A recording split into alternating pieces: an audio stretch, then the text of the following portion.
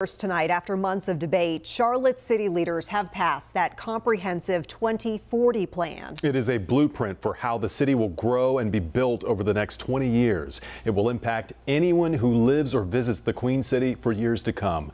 Getting to this vote has been a long and heated journey. And WCNC Charlotte's Hunter Signs has been covering all the twists and turns of the debate over this plan for months and has the latest for us tonight.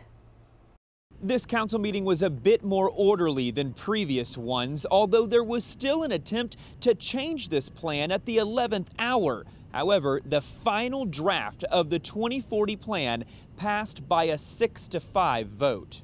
I am not sorry. I think we need more examples of this kind of hard work that we're doing. Mayor Vi Lyles making no apologies for the long process of crafting and approving the 2040 plan, a roadmap on how Charlotte will be built over the next 2 decades. The plan passed by a slim majority, 6-5, those in favor challenging the status quo. We need more housing of all types in all parts of town for all people. I'll be the first to say it. It's not perfect. It's not a perfect plan, but it moves us forward. The vote came down to policy 2.1, changing single-family zoning. It will allow duplexes and triplexes to be built just about anywhere, continuing to spark concerns for some council members. Under this plan, it's not a matter of whether gentrification will accelerate, but a matter of how much more it accelerates. Unfortunately, Charlotte's going to become all the bad parts of living in Atlanta. At one point, there was a vote to strip the part about single-family zoning out of the plan